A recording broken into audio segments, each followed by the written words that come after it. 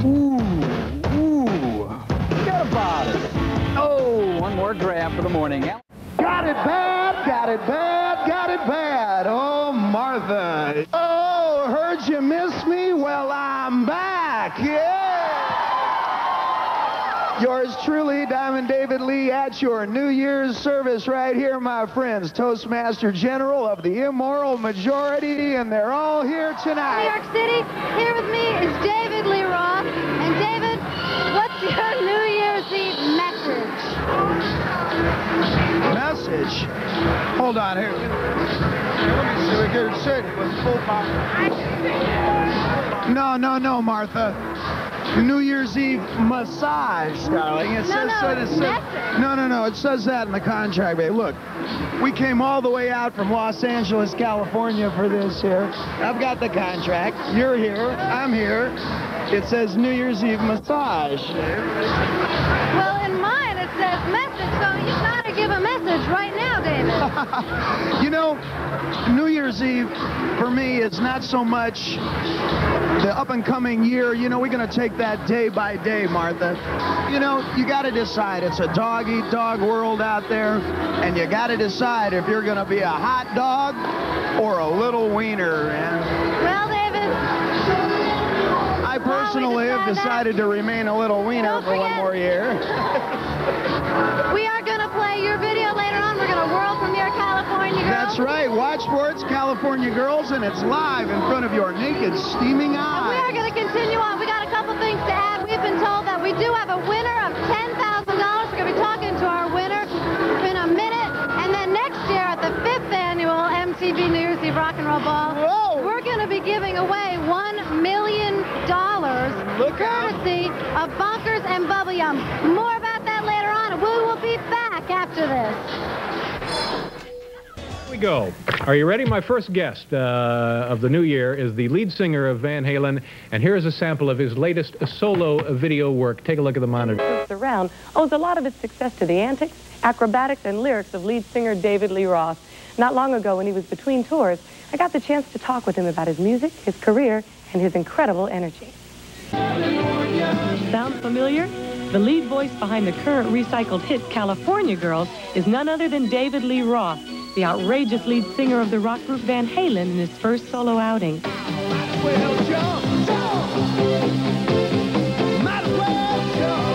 For the last 11 years, Van Halen has been a hugely popular, yet widely unheard of band.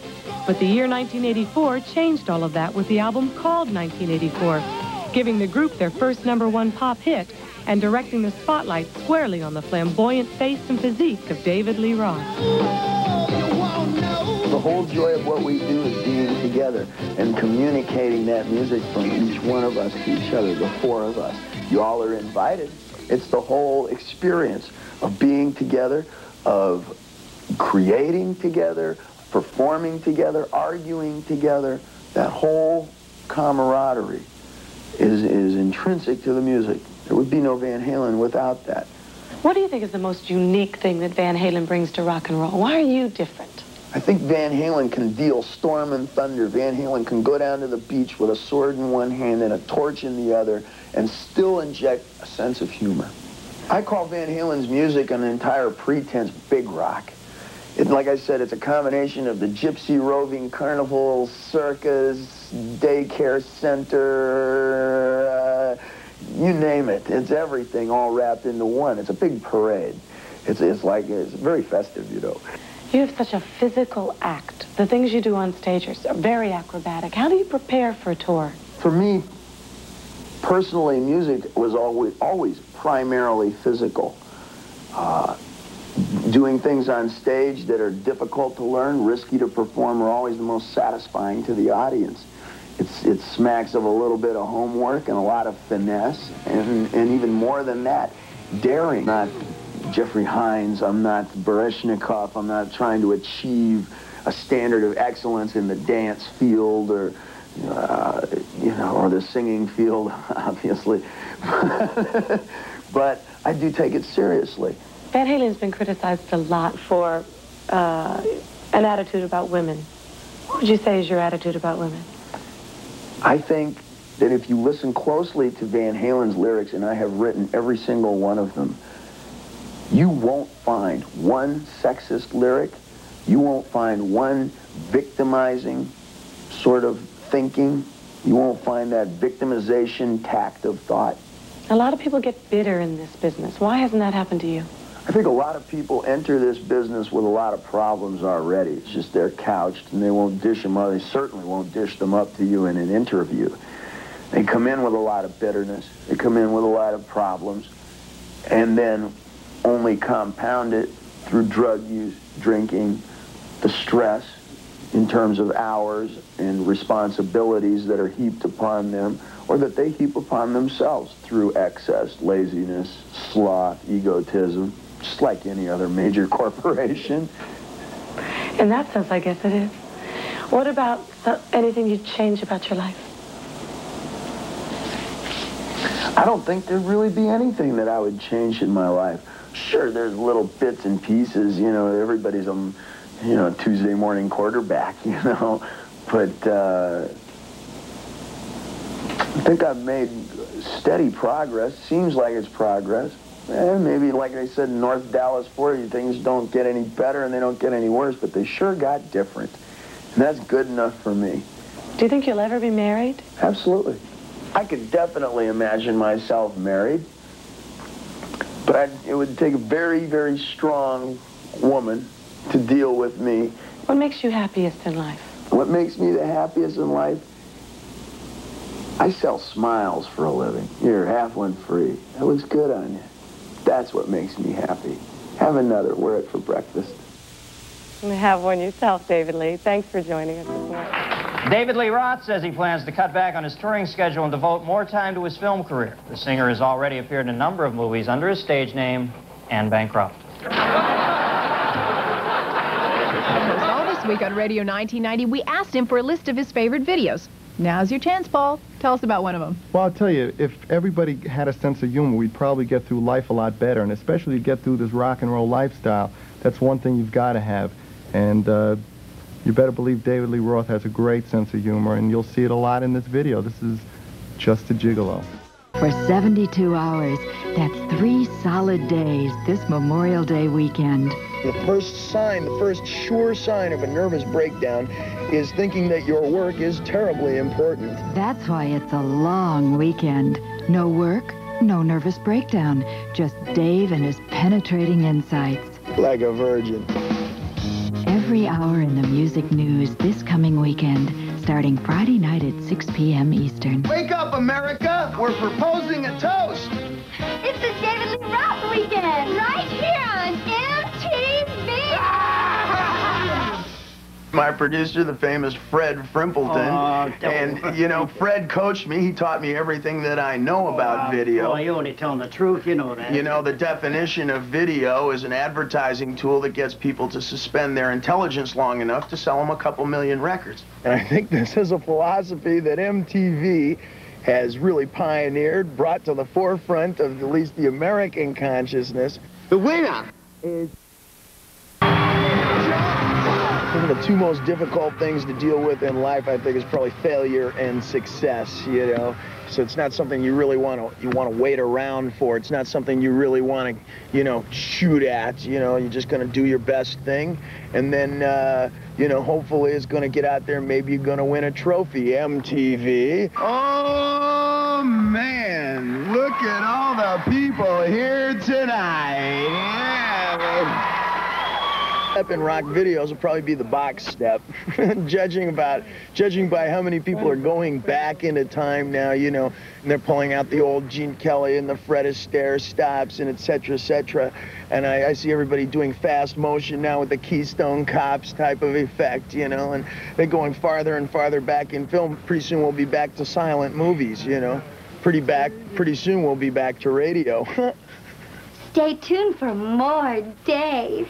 In the next hour, ooh, it's even gonna be better. I don't know, sweetheart, have I accomplished everything I wanted to do by the end of this interview? I think we have a few more things to do. Is there a master plan for your career, Dave? Do you have a master plan, sweetheart? Do you? Do you get worried about being burnt out with overexposure? No way. No problem with overexposure here, Joe. Hey, whatever you do, don't take your eyes off that screen, because it's the David Lee Roth weekend. Well, people say to me, Dave, why did you do a solo album? You know, and I'm sitting here at Barney's Beanery with my famous producer, the famous Fred Frimpleton here, and I remember back when I started to broach the subject about doing a solo album, and Fred said, do a solo record, Dave. Don't be humble. You're not that great. Actually, what happened is we had a long weekend. You know, we were down in Mexico, and I've been carrying around those songs in my suitcase for some period of time. And, you know, the Beach Boys tune came on. I said, that's right, that's it.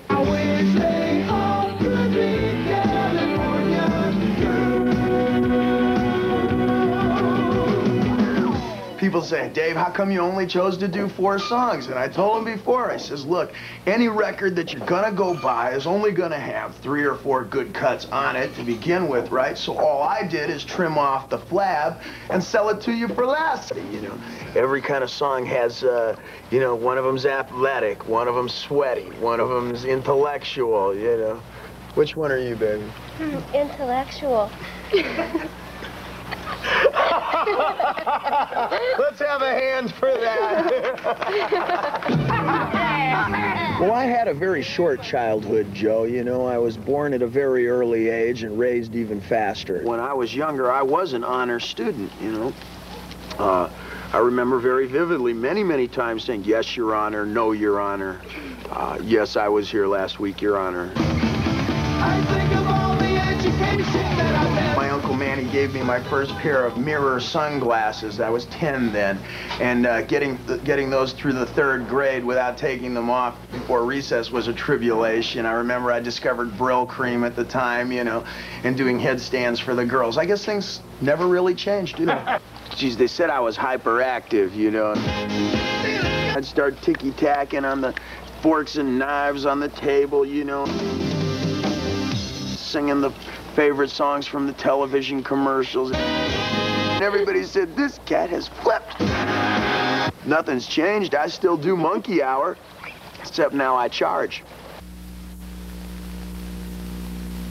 People say, you know, why'd you pick the songs that you do, Dave? Why did you choose something like Easy Street, you know? Easy Street to me is like the bar. It's the red lights, it's the pretty girls. Didn't I help you? Didn't I help you on that? The pretty girls, you know.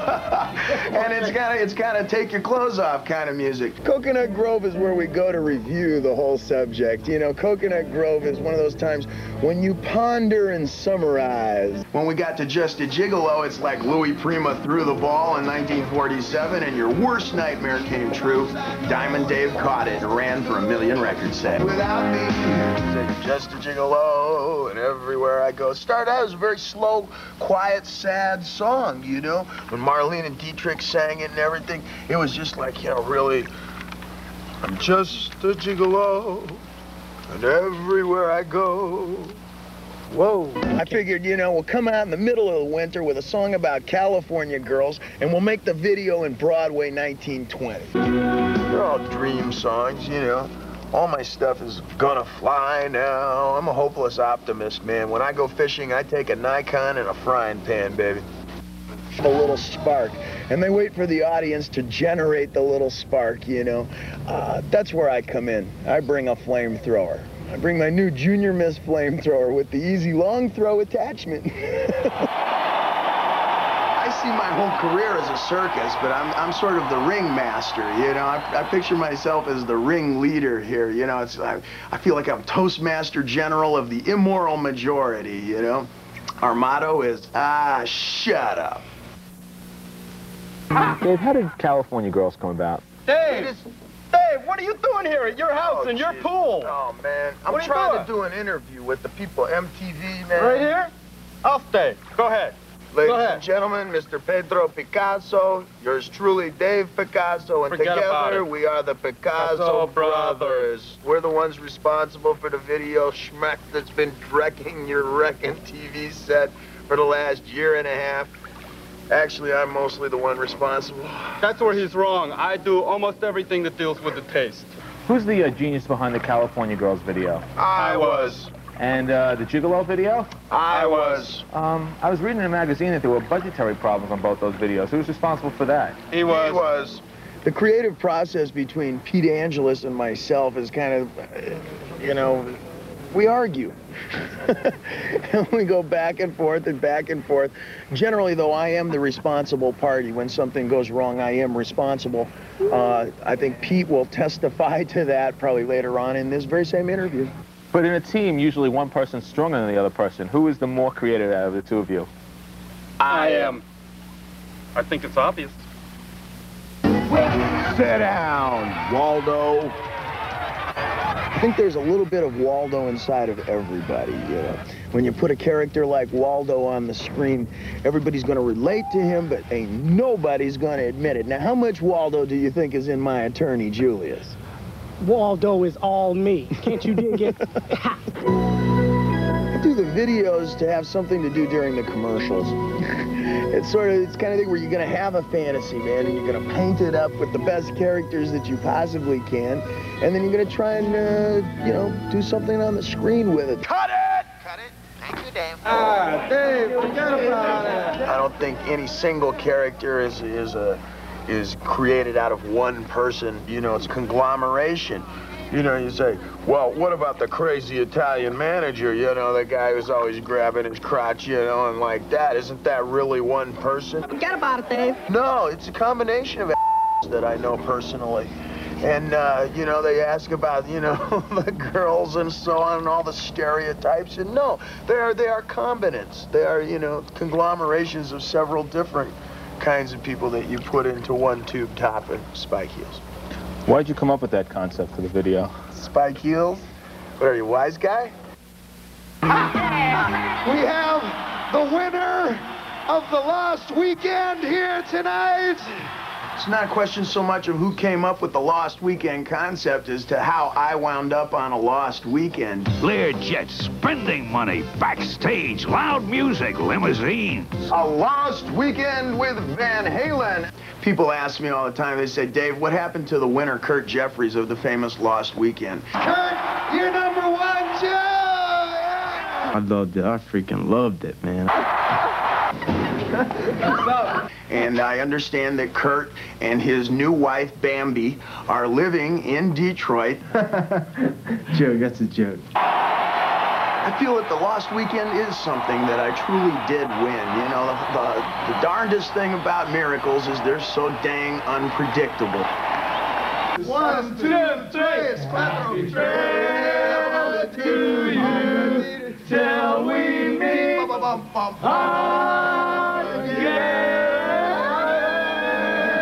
Never did get home. Oh, really? That's great, boy. I like to feel a part of that. One of the biggest signs of an approaching nervous breakdown is taking one's work and thinking that it's very important. I think a lot of people think and take my music a lot more seriously than I do. I think that's part of rock and roll. It's just, you just gotta, you go with it. You know, a lot of people look in the mirror, they have trouble dealing with what they really see there. I never look in the mirror. I've always wanted to be an outrage to public decency and a threat to women, you know. I figure it's good work if you can get it, and that's why I joined up in the Rock and Roll Legion. I don't know about my image for the fans, you know, I kind of do what I do, be what myself, and when people have respect for you, when they have admiration, that means that you look just like they do. You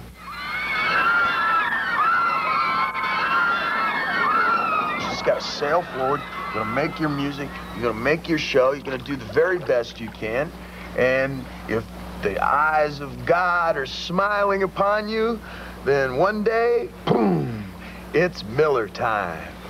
If I had a formula for any of this nonsense, we'd all be managers, man. I don't know, what's the formula? You know, part of going on the road, part of the thrill, the mystique, the behind-the-scenes glitter, glamour, and tinsel that is Hollywood show business is making new friends out on the road. Smile, you're on candid camera! perfect tour is one that goes on forever, man. You know, they say, what goes on stage? You know, they say the world is a stage. It's definitely a stage for me. You know, we say we have a good time on the road when we go on stage. I tell you, babe, when I go on stage, we have a good time. On stage, under the stage, backstage, and particularly in the front of the stage.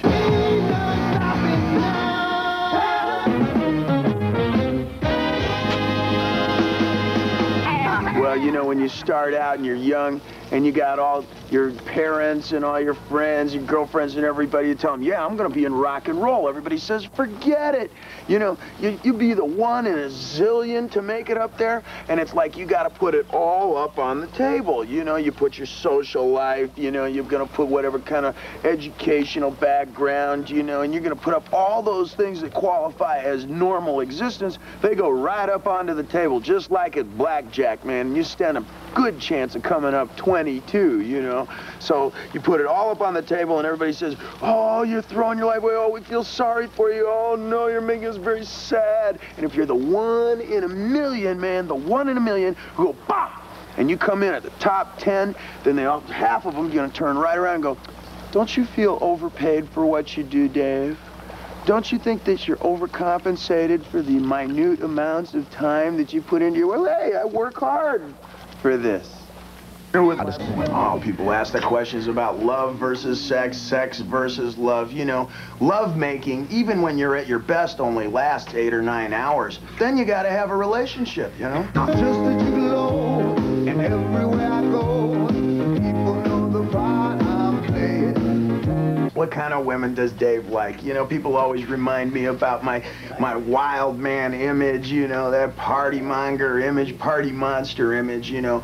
To tell you the truth, I've been seeing the same girl for the last 4, maybe 5 days. How about that? And people are still reminding me about my wild image. The last girl I met actually was a one-man girl, but I guess I wasn't the man. You asked me, what was it like the first time? The first time it was with a girl who didn't speak English, and the whole time she kept saying, I like it, I like it. I was waiting for love it, you know? I've had a complex ever since.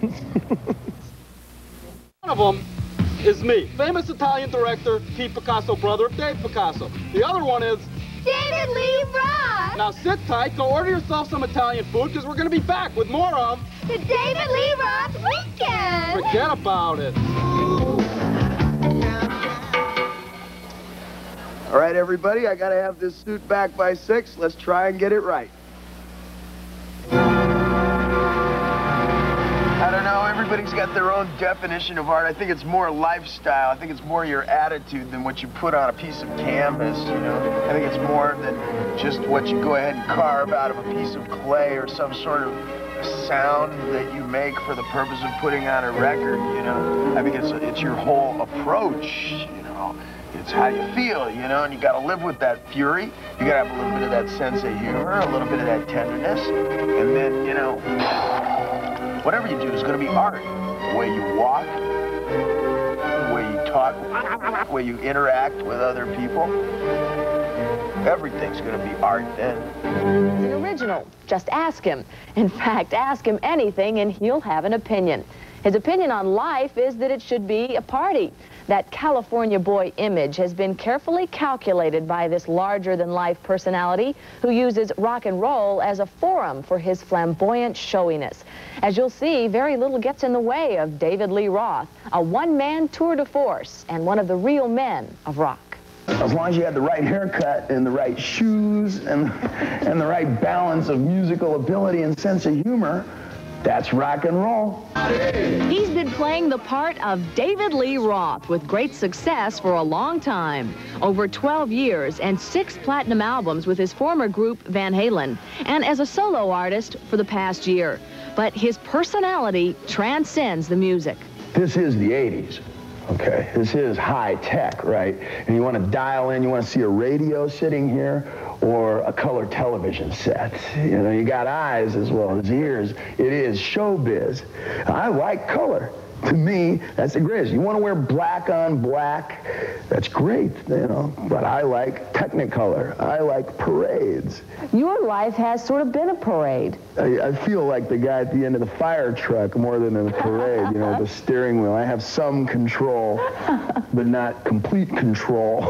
I learned in the fairly recent past that, you know, if you have the ability to stand up and say, "You're right," and move on to something else, then you're going to learn quicker. You're going to make up better art, whether that's oil painting or finger painting. I think rock and roll is both. What do you mean? Well, you take it very seriously, and at the same time, a lot of what you paint winds up on the refrigerator door. So you're just going to figure, all right, what I'm doing lies somewhere in between. I don't think rock or what I do, at least, is entirely disposable. But at the same time, it's not Mona Lisa. It's Mona Lisa with a mustache. His much-publicized breakup with Van Halen ended with some bitter feelings. But Roth is now busy recording an album due out this summer. If you liked Just a Gigolo and that kind of element, you're not going to be disappointed. But if you like, boom, that kind of music, we got it in spades, you know. I went out and, you know, the reason I bailed out of the Van Halen band was because they didn't want to go to bat anymore, you know. They started getting a little more domesticated, which is okay, you know. The guys are all married now, and getting some kids, you know, and doing like that, which I guess is the natural thing. Maybe I'm the aberration. Maybe I'm the exception to the rule, you know. But I wanted to travel. I want to go everywhere. And I want to go with a bunch of people, a big bunch of people. And I like rehearsal, so let's spend way too much on it. And let's redecorate the tour bus, and let's go out and see everything, because we can do it now. And in this business, it's here today, gone later today. That's why I stay out here so long. That's why I stayed in the business so long. You know, most bands fold up dead by 4 or 5 years. You know that. And it's, you know, we doubled that already. And we keep going stronger and stronger. I said start from scratch time, 9 years after the fact. So, yeah, that testifies my enthusiasm for people. But other than that, I want nothing. I like city noise, stink, pavement, or I want nothing. I want the biggest decision in my life to be, should I turn over like this in the sun? Or like that. And I've got to really protect that. That's why you never see pictures of me in my private life. What was little David Lee Roth like? What were you like when you were a kid? I was just like this, but with the sunglasses. Uncle Manny gave me my first pair of mirror sunglasses when I was 10 years old and taught me how to wear them after dark. Uncle Manny had a club in Greenwich Village called the Cafe Wah, W-H-A, with a question mark. Wah. I got my first radio when I was 6, 7 years old, and I wanted to be the DJ, too. I wanted to be the cat singing, and I wanted to be the DJ. And, you know, when I saw comic books, man, for the first time, I wanted to be Superman, and I wanted to be the cat who drew him. You know, I could differentiate. Yeah, I'd throw myself off the balcony. I still do, but now I make a living at it. Welcome my very special guest, David Lee Roth, to Radio 1990. Yes, Radio 1990 is very popular in my country. People watching all time. And gets really successful. That's when other problems surface. You know, up until, you know, 6, 8 months ago, Van Halen was entirely my life. All the things that were involved there, all these ancillary things, you know, the video world, the whatever, the wardrobe, you know, you name it, the staging, the live, the advertising, you know, that'd be my life, you know. And then, you know, change the system, you know, we're going to start change the way we're going to go about our business, you know. And I stopped having, I always said the band, all bands are very fragile units, you know. And everybody, I always said, we have 4 very different personalities. I never misconstrued the situation, you know. And it just came to a parting of the ways. Not so much about the music, you know. It was about, you know, how we were going to go about making your life. The flick's going to be great, you know. We wrote it, directing, acting in it, and the whole thing. And I figure it's going to be great. And if it comes out great, then, you know, Siskel and Ebert are going to get on the tube, and they're going to go, oh, bright new young star on the horizon, you know, somebody to watch for, you know, a stroke of whatever like this. And if it turns out stinky, which is always a possibility, then they'll get up there and they'll go, hey man, who gave these schmoes 10 million bucks to get drunk, man, and go out in the tropics and make what amounts to a whole movie with a bunch of beautiful girls? And isn't that rock and roll? Welcome my special guest on TV 2000, David Lee Roth. Partied my brains out. And as I look back now, America, as I look back on it now, I can tell you, I had a great time. I made a lot of bucks real early in my life. Come about 1980 is when I turned, and for about 3 years, man, I partied my brains out. In terms of spirit, you know, people are not going to record, they're not going to remember whether you hit the note perfect or whatever, unless you're a really great singer, which I'm not, you know, but they're going to record your spirit, though. History will record the spirit, and they say, man, did he go to the moon on that one? Any of you little studs out there who never sat there and thought you're thinking about getting hot for teacher at some point in your educational regime. For all these years, Van Halen was your life. Now it seems like the solo career and the records and the band, whatever you put together, the movie, that's your life. You don't have room in your life still for a girlfriend, or you tried it once and it didn't work out? Well, what I did was sort of foolish, you know. Everybody was starting to get married, and everybody was starting to get their girlfriends, you know, and everybody was starting like this and come off the road, you know, from the band. And, you know, I'm always traveling, you know. I'm always either on the road or I'm off in the jungle somewhere, or, you know, or in the city, you know. I'm always moving around. And I saw everybody doing it, so I didn't have a girlfriend. I thought, I'll give it a shot.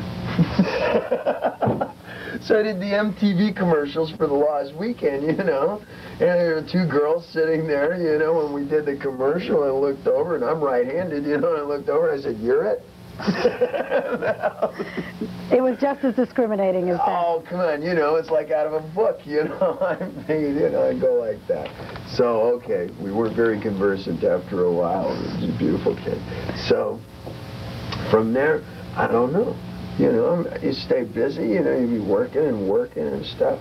Plus, you know, when I broke up with my last girlfriend, when you break up with somebody that you love like that, then that's God's way of telling you it's time to go out and make $1 million and get busy.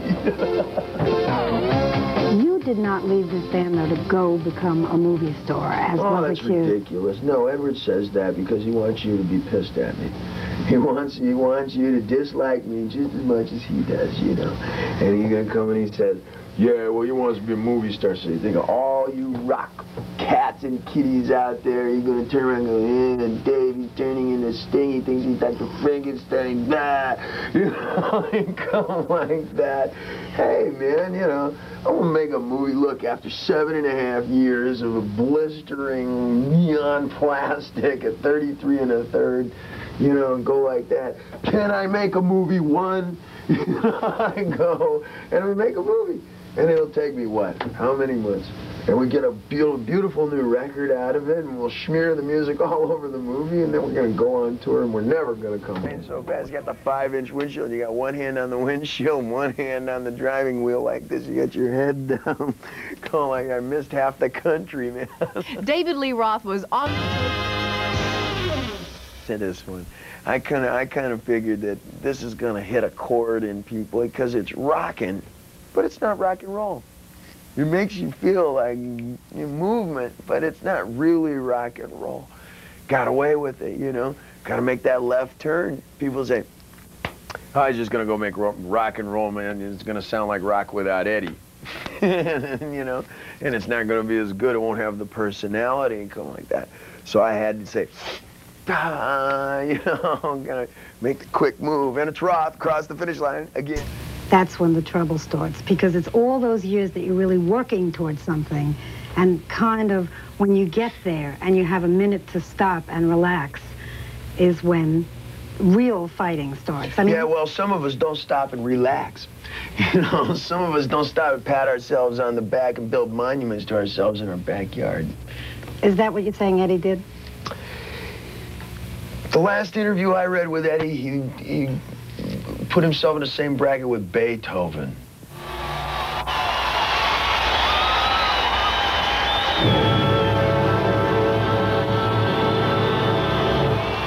I'm really hesitant to start airing this dirty laundry in the public, you know. It becomes like a big soap opera, a running soap opera in the trades and in the press and everything. And I'm not against soap operas at all, you know. And you know that sometime in the future, near future probably, I'm going to come up with a real good soap opera for all of you out there in television land. But when I do, you can rest assured that I'm going to provide you with somewhat brighter stars than Ed and Val. Stand to wake up in the morning. The reason I'm going slow here is because I can't remember last time I got up in the morning. No, I hate waking up and not having something to do. I gotta go, man. I gotta, you know, gotta be active, gotta accomplish something. I don't know. You know, got to be a shining example. I'm not sure of what, you know, but we got to go. And things were just starting to slow down with the band, you know. It was a take time, you know, take more time. I want to go in the studio for a year. The studio for a year? I can't stand the inside of the studio anyways from the beginning, you know. Mess up my tan, you know. And I says, so what's the payoff? You know, he says, yeah, it'll take about a year maybe to get in the studio, you know, make the new record. A year. Yeah, what's the payoff? Because you know I like to do it on two legs. You know, I want to dance, you know, I want to move around, you know, and I want to talk to you. And I'm going to come and I'm at your back door, man. I'm inside your body just like my words are right now, man. That's where I'm coming from. And he says, yeah, well, we play stadiums. Stadiums? You can't hear my jokes in between the songs, you know. You gotta have some cool shoes or something. You can't see the shoes unless you have some 80X binoculars, you know, some desert rat binoculars trying to look up there. And it's like the Michael Jackson show. Next. Come on, that's a hell of a payoff, buddy. You know, and then we're gonna produce ourselves. The kiss of death. You know, love Teddy Templeman. I work real well with Teddy, you know. Always have. Geez, the last album, God, it almost took 4 days. You know, we put preparation up for it, but 4 days time, you know, to make the record. I said, I got to step aside from it, guys, you know. I got to step aside, afraid of it, you know. I think, you know, they're looking for these kind of sanctions against, oh, who's going to decide? You know, what's a sexual content of a lyric, you know? Somebody could potentially just look at the screen of this TV show and say, way Roth was dressed as a sexual statement and rate the show R or X. Who's going to decide what is violent? You know, who's going to decide what is obscene and like that? Same housewives who are spearheading the movement? You know, what's going to happen when you start go from that? You know, and that's going to, everybody's going to have to start bowing to the system, because you know what happened is if you get a big X on your album, then all those mom and pop stores down in the Bible Belt and everybody, they're gonna want to put up the thing in the window. They're not gonna put up a record that says X, you know, in the window and advertise that they peddle porn rock, you know, and go like that. So everybody's gonna be going in the studio, you know, when they're writing and everything, they're gonna be going, oh, we better clean this up, we better make this all right, otherwise we're not gonna be able to sell our records, you know, and it's just gonna be like Brooke Shields on acid, man. Everybody's gonna be like Donny Osmonding themselves. You know, rock and roll show, at least my show, is not like Broadway. It's not exactly the same from moment to moment, beat to beat, as it were. And what happens if in Milwaukee, I have a couple of beers that made Milwaukee famous, you know, and I start speaking about some wild night I might have had out in a hotel room or something like that. Just out of the whole tour, just leap into that story. And there's the board of directors or whoever they are, you know, sitting in the audience. They go, this show is X-rated. You know, the whole rest of the tour is going to be X-rated. What is this? The PMRC, the people who are lobbying, you know, about rating song lyrics and rating records, you know, like they do movies and that, are screaming and yelling, and I'm going to cover a People magazine in there, and you know, there's 3 pictures of me and 4 mentions in the article, and the whole gist of everything about Dave Roth is about, what is the song, Hot for Teacher, which gives me a little chuckle, just the title does anyway. And that song is, what, 2 years old now. you know, come away with stuff they're probably dancing to down at the Elks Club, right? I ain't got nobody. Remember this one, Harriet? You know, they're going like this. They're probably dancing to it and don't even know that I sang both tunes, you know? Performer talks about his art. I don't care, you know, who's the author and like that. You know, for me, I was listening to music on the radio long before the Beatles popped up, you know, when I was, you know, just as big as the dial. God, you know, I was listening to the radio. And then when the Beatles come along and they wrote their own songs, You know, it was like that was something really new. That had never been done before, you know, and you had all the other artists, you know, the Elvises, the Sinatras, these people, they write their own tunes, and the Beatles started that out. And the British invasion come up, and everybody says, and the Americans started saying, hey, I can do that too. Well, actually happened at the same time. You know, Beach Boys were doing their own thing. But, you know, before that, that was unheard of, you know. And, you know, I don't care, I never did who wrote the tunes, man. I don't care about if I did it or not. You know, I love to sing them, I like to dance them, you know. I see it in terms of spirit, you know. People are not going to record, they're not going to remember whether you hit the note perfect or whatever, unless you're a really great singer, which I'm not, you know, but they're going to record your spirit, though. History will record the spirit, and they say, man, did he go to the moon on that one? He screwed it all up, and whatever, and that's, you know, I guess that's what's making it tick for me now. Yeah, we'll try something with some brass, because I heard this old tune, you know, Just a Gigolo, back in a little dive bar in Huntsville, Alabama, and went up and asked the guy. He says, yeah, that's Louis Prima, man. Let's check up on Louis Prima. He made a glebe music. Is that what he called his music when he used to Italian guy? But he didn't write the song. It comes from back in, what, 1914? Something like that, right around after the World War I. It used to be a very sad song. And it was about the German officers that come up, you know, back from the war, and they're forced to become gigolos in order to retain that real stanchion pose, you know, with the, you know, real fancy and like that, with the hairbrush like that. And they're forced to become gigolos, and the cat sings a song in a theater production, in a play, where he hangs up his jacket and he sings it very sad. He goes, I'm just a, you know, it's very sad. And that's my way, is to take something like that and make it, I can, you know, show you the other 5 sides of the coin, and we can make that almost a victory song.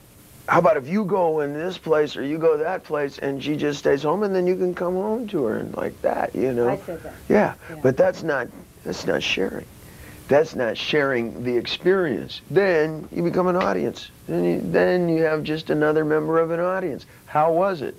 It was pouring rain. We were so, you know, and that's like, you know, that's not a partner, you know. That's certainly not somebody who's going to cover your back. If I get up first thing, you know, I go out. If I'm not training for something, I get ready for a trip or something like that, then I'm flying around. I'm going to different places. You stay active, you stay vital. And, you know, you want somebody who can stay up with you, who can keep with you on that, you know. It's hard, you know, the last girl that I was with, we went through some, you know, we went with first white kids to cross over the Star Mountains in New Guinea, you know.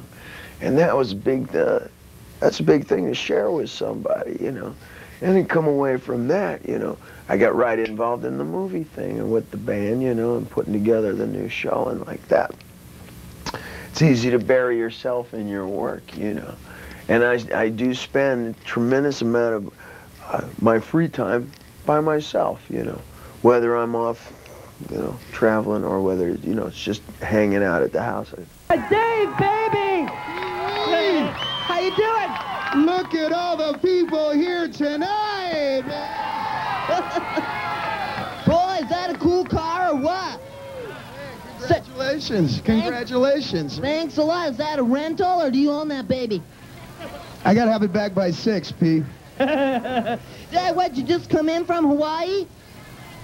This is Hollywood, baby. That's right, and here we are in Hollywood Boulevard at the world-famous Chinese Theater. Good luck to you, Pee-wee. Thanks a lot. Thanks for coming, Dave.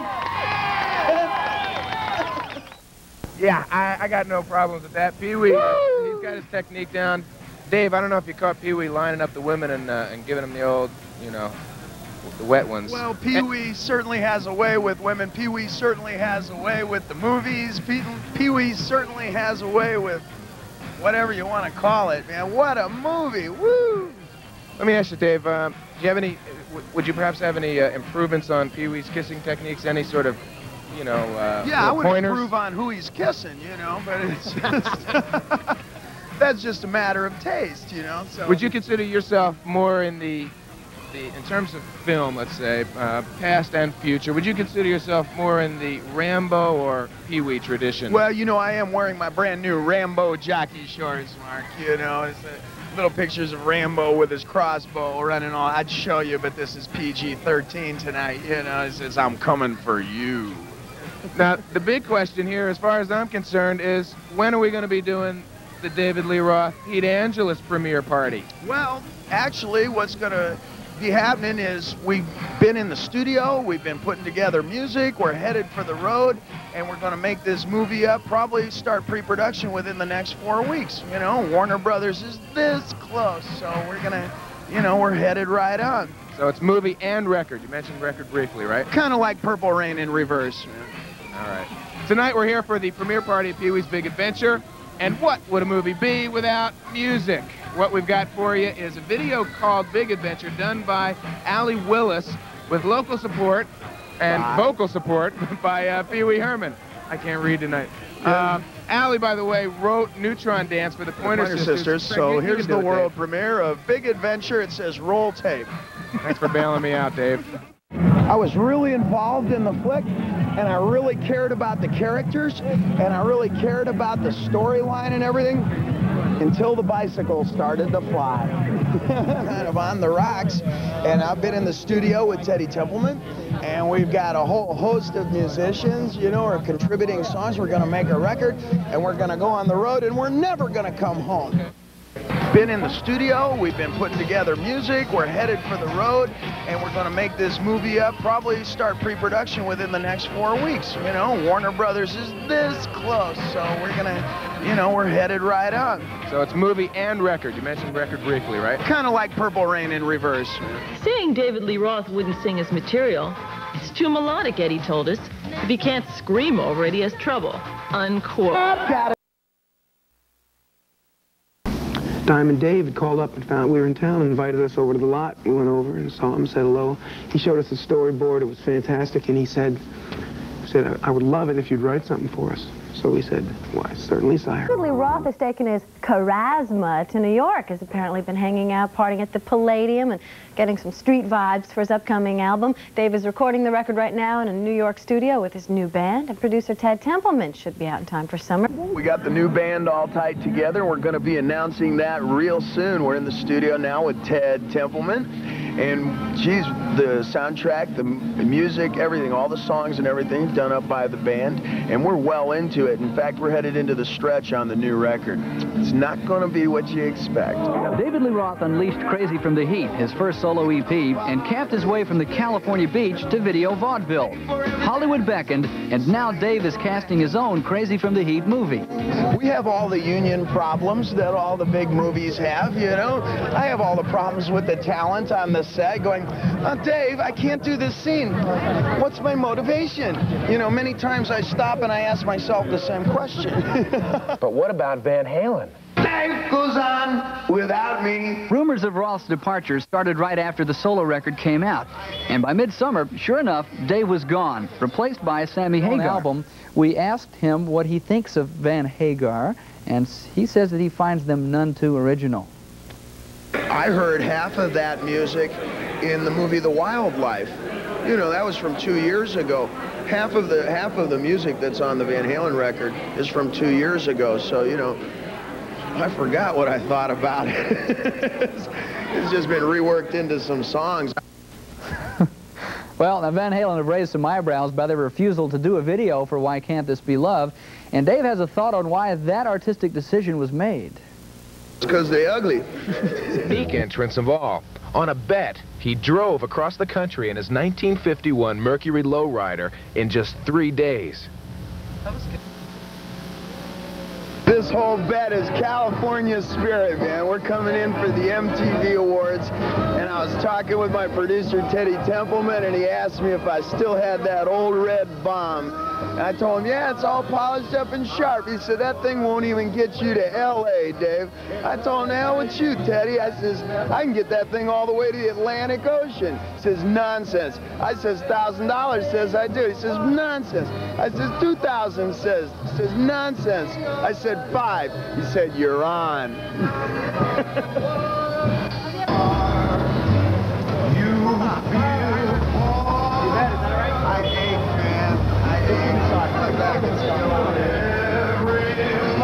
We've made our victory in New York this week. If anything comes from MTV, it's icing on the cake. Only one person has seen every performance. He's our next presenter, and his name is David Lee Roth. Let's hear it.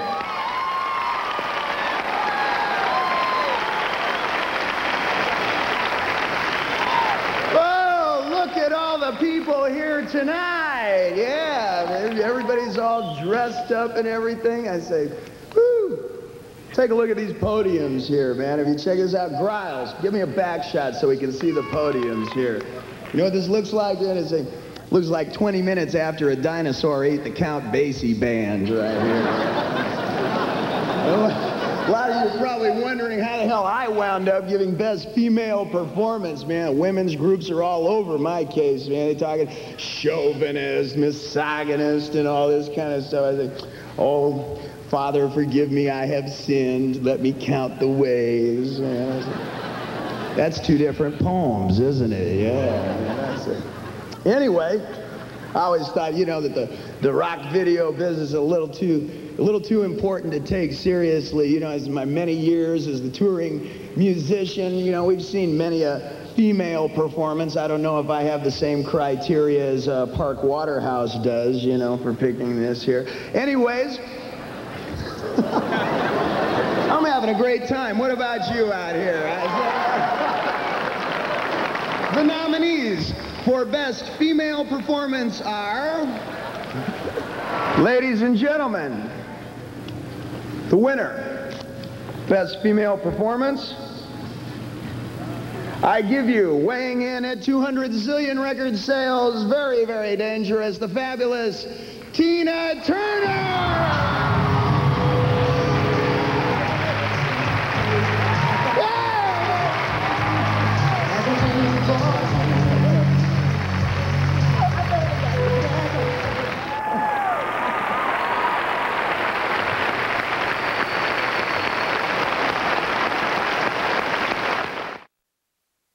Earlier in the show, we heard from the new Van Halen, who have been out on the road this year with Sammy Hagar singing all those songs that Dave used to.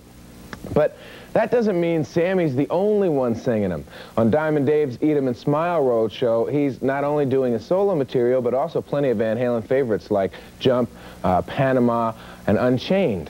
Because I wrote half those tunes. Not half of every, not of all the songs, only half of the songs that I write. Every Van Halen song that you ever heard up till lately, I wrote half of. So, you know, when you hear my voice singing, it's not really singing, you know? So it's like, when I heard the news, baby, all about your disease. What do you call that? You know, it's certainly not poetry.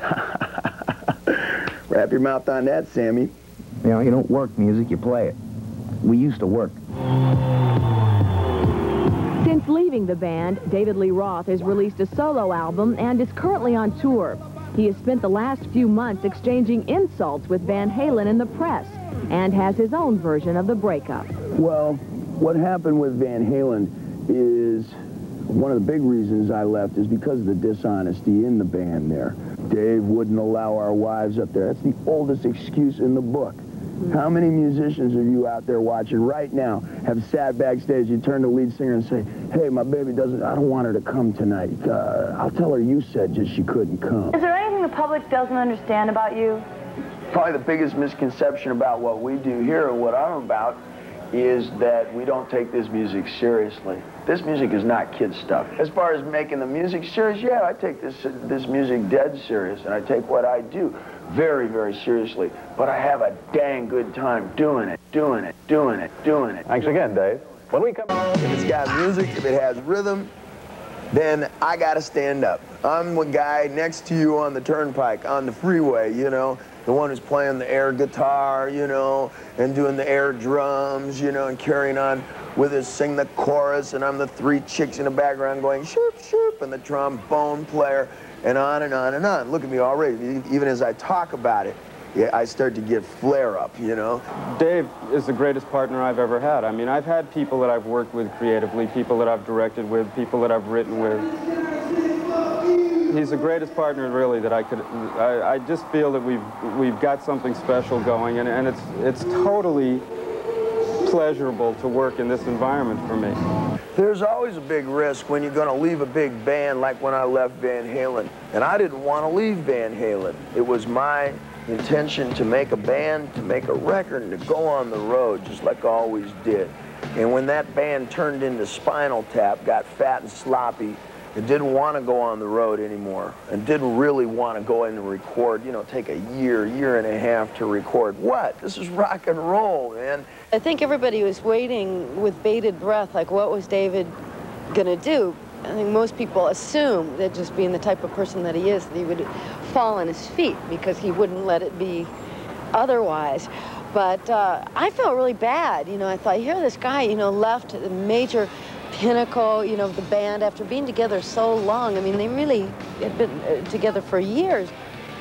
I was forced into a position of, I gotta make a move. I looked at my producer, Ted Templeman, who's been through this a million times, you know, and said, hey, we gotta do something. We have just wasted so much time and we're not going anywhere. This is the roaring 80s, man. So, well, the first thing in my mind, and the final and foremost, was, we're gonna start a band. We're gonna make a band.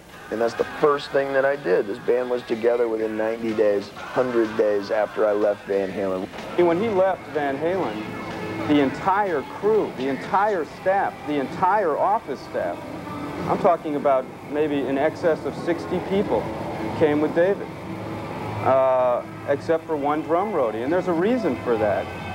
David is a great guy to work with. I don't think that anybody out here feels that they work for David. And that's unusual to find when you're talking about a person of this, you know, who's reached this kind of stardom. I'm not one to sit around and worry about the politics of despair. You know, it really busted me up that, you know, a lot of good years of work, you know, had come to an end. But beyond that, you got to go with it. I'm adventuresome, you know, because everything that I feel and everything I think and everything that motivates me, all the answers to all of your questions are in my songs.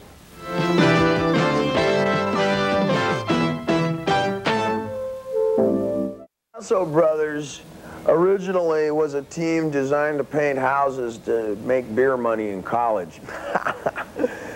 That was the name of the company. And when we started to make videos, my partner Pete Angelus and I, we started to develop a style, a specific, a very focused kind of style that you could recognize. It was distinctive. So we decided we'd give it a name in true American tradition. And Picasso Brothers specifically indicates two really separate factions, and we're going to get a little bit zen here, folks. But what you have is Picasso, which suggests high art or fine art. And when you attach the word brothers to it, it sounds like pizza delivery.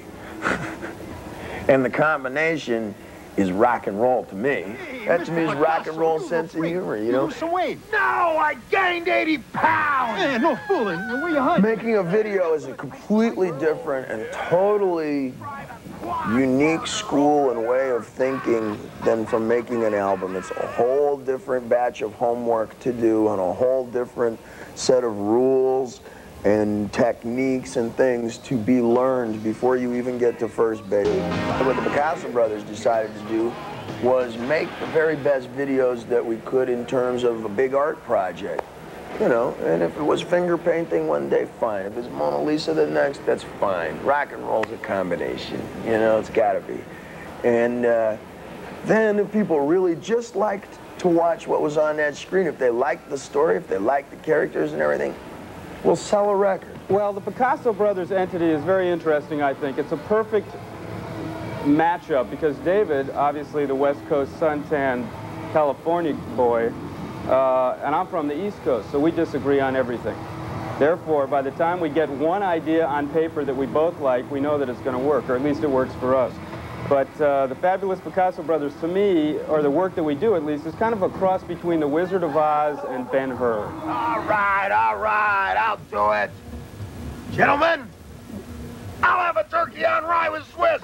Throw in the rest of the turkey in a bucket of tofu. Maybe he was the fat man. You never know. You know, it was funny because when I walked out on the set, I couldn't find David Roth. But I was never standing with the fat man and David at the same time. And I don't know, the fat guy, we became friends in the, in the video after directing him for 3 days. I'm not sure though. I have a feeling that yes, the fat man was David. And if it was, I think he did a tremendous job, don't you? So when you see the Picasso brothers work, I think it immediately jumps off the screen and people can say, now there is something ridiculous. Instantly you can recognize that. And that makes it fun, I think. And to do the videos, you really have to step out. You got to have bigger ears than a mouth. And then, you learn your way through that.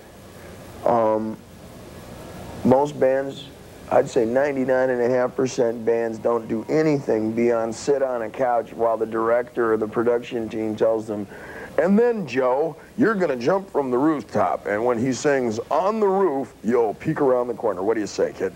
It's like the director thinks he knows something that's going to be popular with people, so every video's got it.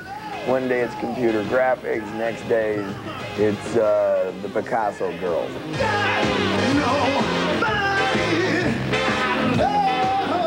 You watch every video go by, and it's like acid flashbacks, each one's got the same thing. Chick dancing in a cage, chick in a cage. There's another girl in a cage, and it goes by and everything. I says, well, I tell you what, because I've spent so many hours sitting around the living room, have a beer, talk to whoever the company is around the thing and go and making fun of it. I says, let's make fun of it on film. Every time I look at the videos, I wonder about how he could translate that onto a feature film, and I'd really like to see how that certain style that him and Pete Angelis have gotten preserved on video, because it's very funny, and that's one of the neat things I think about David is that he really doesn't take himself all that serious. I think there's some Marx Brothers in it for me. I think there's a little bit of Fellini. I like a strange twist every now and then. There's some Polanski in it for me. There's some early Taxi Driver in it for me. I don't know. It's a combination of a lot of styles, and I don't think that we get any of them right. That's what makes it so special. Yes, we're going to play a game, but we'll view it as a sharing experience. And I think people get that out of my songs. They understand that. So even though it's the most licentious, fairly dripping stuff sometimes, I don't know, when I watch it back out on the screen, it looks like a 7-year-old being rude. I expect it's good work if you can get it.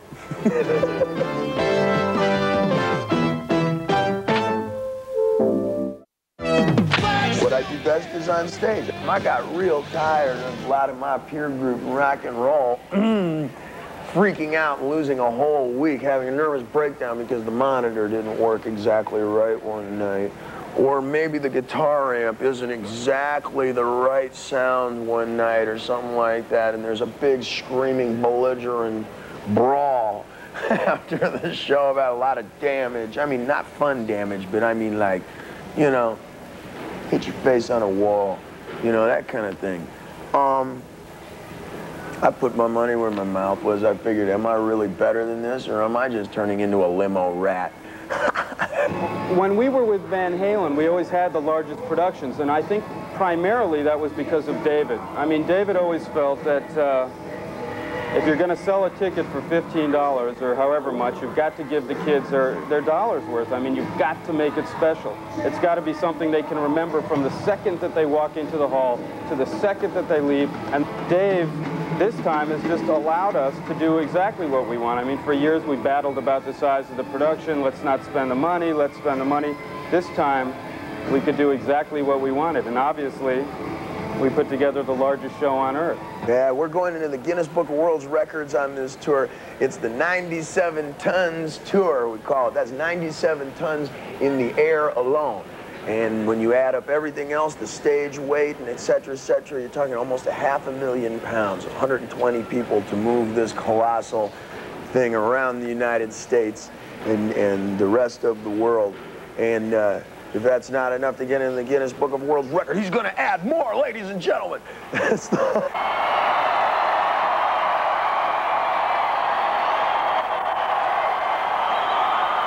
I get the best of both worlds, you know. I can tie my hair up under my hat, you know, and dress down, and I'll walk by night. That's when I do my research. I am the watcher instead of the watched, for a change. And I think that's important to have, because isolation, solitude's a real sweet drug, man. And then the music becomes vapid and unidimensional because of that. How many songs can you write about groupies and room service? How many people out in the audience really experience that and can relate directly to it beyond novelty value once or twice anyways? And a lot of bands burn themselves up because of this, you know. You know, I don't know him all that personally to know what he does, you know, in his spare time, but I have a feeling he probably does. You know, every time I've seen him just about, he seems like he's in the fast lane, so to speak. When people talk about the fast lane, they flatter themselves, and they say, yeah, I live in the fast lane, as if they are moving fast. No, no, no, no. The fast lane is like an escalator. It's the floor that's moving. It's all you can do to hang on, to keep up, all right? You gotta keep up, man. It ain't like you get there and sit and go. You know what happens to people who do that. And it's what happened to my last band, is in fact, here's a little metaphysics for you. Perhaps it was them who moved away from me by standing still. Obviously, fans didn't take long to accept the new Hagerized Halen. 30 seconds into the first song, I got hit with about 20 big giant banners rolled up. So as I start unrolling them, looking at them, David Lee who, you know, some other rude statements, and it really, you know, I can honestly say it encouraged me. David Lee Roth found plenty of encouragement on his Eat 'em and Smile tour. At 5 months and counting, it was definitely one of the year's longest and craziest, and it was sort of a multi-leveled performance, too. Come listening for the Guitar Hero? We have that. You come looking for dancing feet? We have that. You want Dave close to you? Yes, we have that. But that's not all. Van Halen and David Lee Roth battled it out on the charts and in the press with a no-holds-barred media feud. Well, of course the Van Halens are going to be angry at me, you know, because it's a big divorce, man. It's a big divorce. Who came first? Who said the first? You said this about me, and then I said, no, you said it first. It's going to go back and forth, and it reads like wrestling, man. It reads like Hulk Hogan, you know, and it's colorful. And hey, I'll read this stuff. It's colorful. Sammy Hagar, on the other hand, is upset with me because he knows I'm better than he is. Van Halen, a bunch of sick little morons. Ha, that's a quote. We didn't make that up. In the August issue of Playboy, in a 20 Questions interview, Dave also talks about maybe doing his own talk show. Nice idea. Going on, taking on head-to-head with Tipper Gore and PMRC, talking about the differences between his on-stage and off-stage selves. A lot of interesting stuff there. But his most outspoken comments, Dave calls Van Halen, and this is another quote, little-time people making little-time music in a little-time band. The man doesn't have a lot of Ruth. Although he says he has fond memories of those early struggling years with the boys, August Playboy is on sale today, so run out and get it and read more. Favorite subject? It wasn't the creative part of working with him. I think we made some great music together. And it was just living with the guy. He treated everybody like a little lower than him, including us in the band. And, you know, that's not the way a band works. When I read somebody putting it down and saying, ah, that was no good, ah, that music stunk or anything, that makes me feel like sad, you know? That's like somebody take you out to dinner and you think you had a great time, and at the end of the night they go, hey, you know what, I had a really lousy time. And you know what, you're lousy too, but thanks for dinner. Well, I just want to say we flipped the bill for all those dinners. We paid for it. It's going to go back and forth, and it reads like wrestling, man. It reads like Hulk Hogan, you know, and it's colorful. And hey, I'll read this stuff. It's colorful. Sammy Hagar, on the other hand, is upset with me because he knows I'm better than he is. Well, look at all the people here tonight. That's my stupid impression of David Lee Roth. Wherever he goes, there's a party. And tonight, the party's in Little Rock, Arkansas. David Lee Roth. Hey, anybody out there up for a bottle of anything and a glazed donut? Yours truly, David Lee Roth, right here, broadcasting short distance from me to you from the heartlands of America. Yeah, I've got a hot date with 12,000 of my closest friends tonight, but before I talk about that, I want to talk to you about the rich, bulging pageantry that is the MTV Awards show. And that's why I'm here, because I'm to bring you the best division of the entire show tonight, the most fabulous Technicolor event ever, the best group video. And the nominees are... Well, it's a very competitive field that we do have out there this evening, ladies and gentlemen. The air is tense with the anticipation, and the winner of the Best Group Video Award is... Dire Straits! Dire Straits! Scheduled to address the issue, but first, let us point out one startling vocal similarity.